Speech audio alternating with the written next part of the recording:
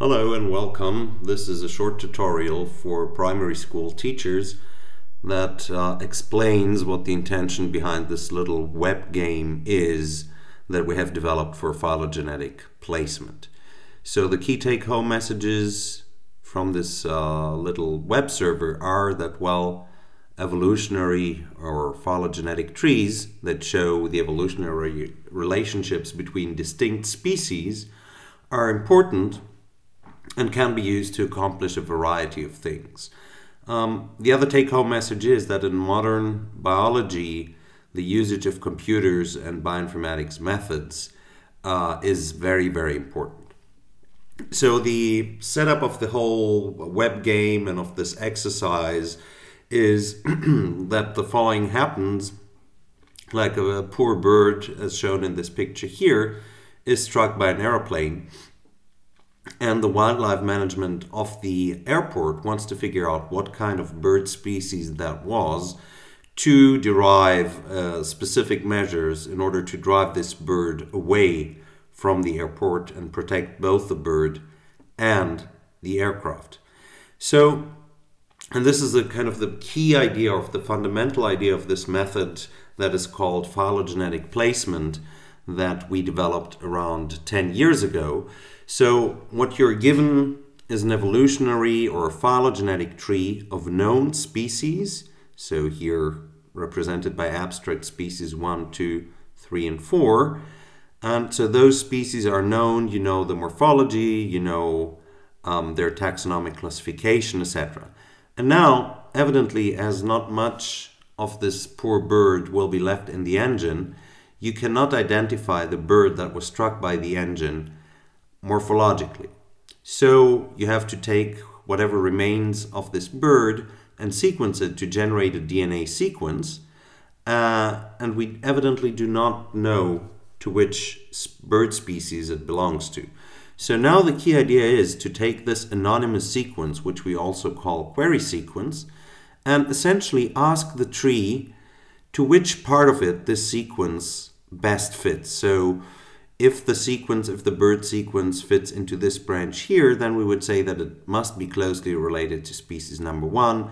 If it falls into this branch, it must be closely related to species number 2, etc.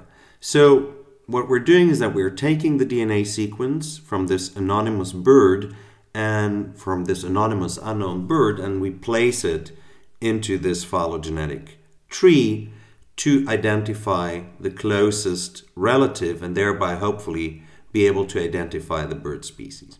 So in reality, or in biology, typically this is also done, this kind of phylogenetic placement procedure is done with bacterial sequences, which are evidently very tiny and very hard to identify morphologically.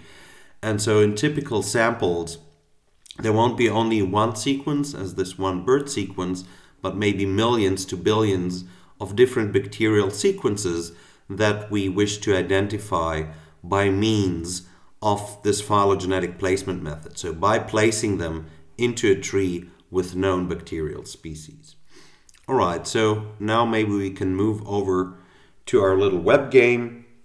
So what we have here is a phylogeny showing the evolutionary history of birds around the world.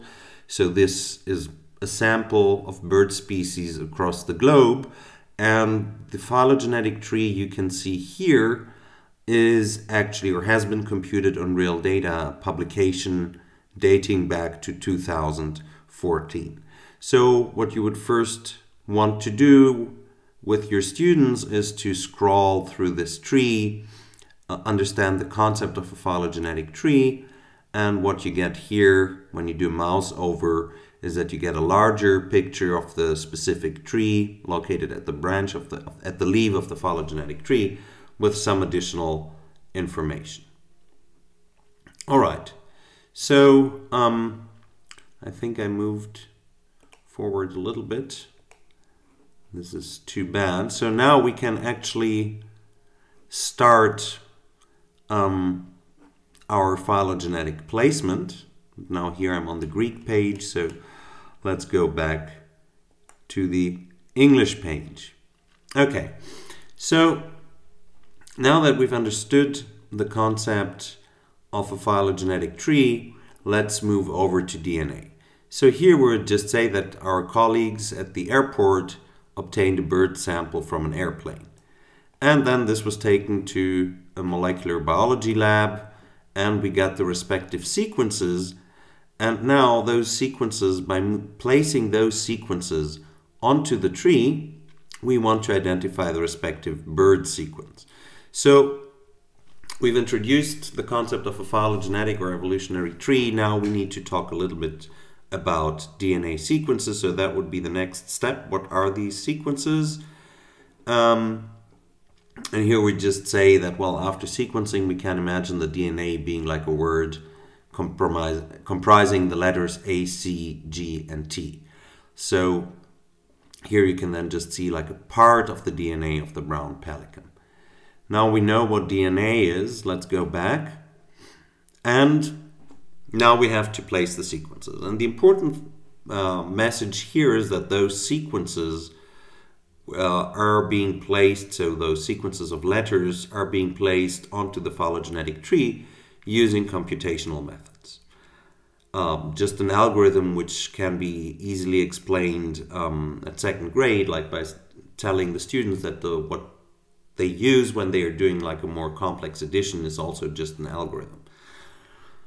Now, if we click on those sequences, evidently because the students cannot do the calculations themselves, they get a number of bird species. Here, the pictures of the bird species that need to be placed onto the tree. So we have 8 sequences in total from birds that collided with aircraft that shall be placed on the tree. And then now what happens is that, well, we get a question mark here in this part of the tree, and the students should look at the morphology, evidently, of the different bird species that have been sequenced and guess which bird species it could be. So this is the correct one. I will just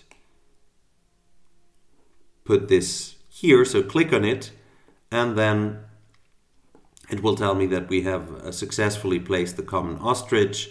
Then you can scroll down here and look for the position of the common ostrich. Here it is.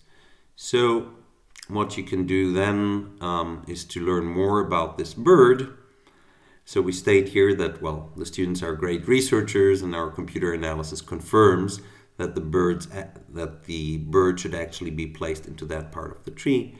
Then they can learn more about the birds. So this is the ostrich, and now we can go back. So we can continue with another phylogenetic placement. Maybe let's pick this one here again, and then place an incorrect bird into that branch. So this one here, for instance. Then, well, they get a little message telling the students to try again, and that it was the wrong bird.